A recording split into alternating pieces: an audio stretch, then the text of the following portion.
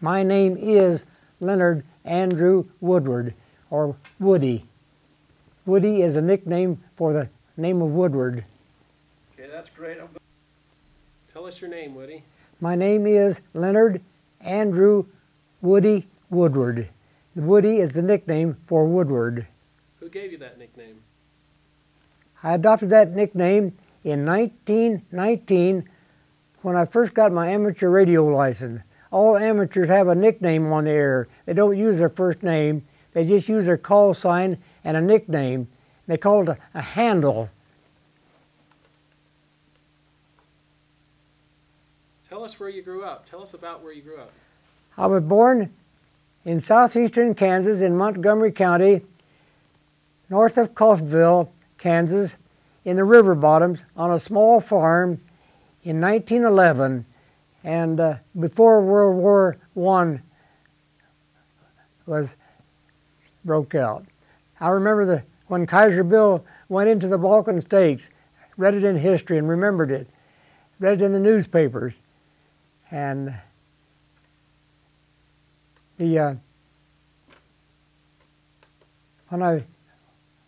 I'll go through the diaper stage of my babyhood life up to the age of about 7 years old. In late 1917, I had an uncle, my dad's brother, was drafted into Camp Funston for training for World War I, which he never returned from World War I. But in 1917 is when I really started remembering. I had got a hold of an old scout handbook from the library at Coffeyville, and I had to walk 12 miles to check out that book to read it. I kept it for 2 weeks. I'd take it back and I'd check it out for another 2 weeks. I had that book memorized. It's a book about like this one here. The back cover, the cover's gone off. This is an old 1911 Boy Scout handbook. There's things in here that's not in your present day Scout book.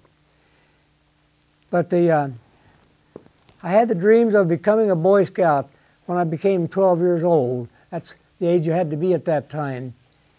In late 1917, the flu epidemic broke out. Got started in late 17.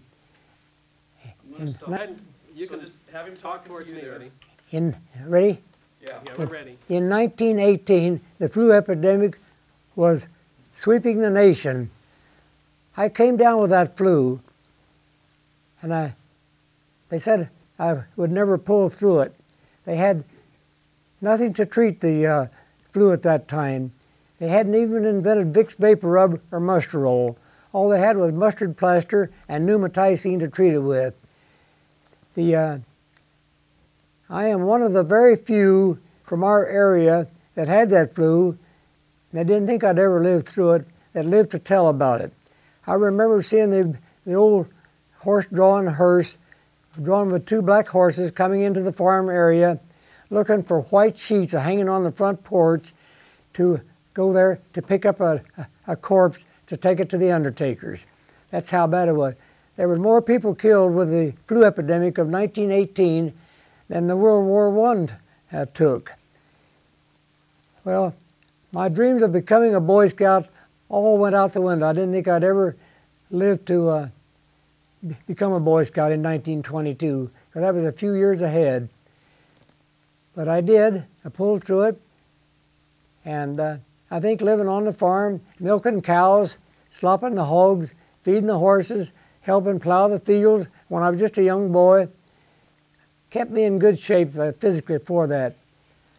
My parents are of Swedish, Mohawk Indian, and English. So I have a Mohawk blood in me, and I claim that's where my strong genes come from. The years rolled by through the war,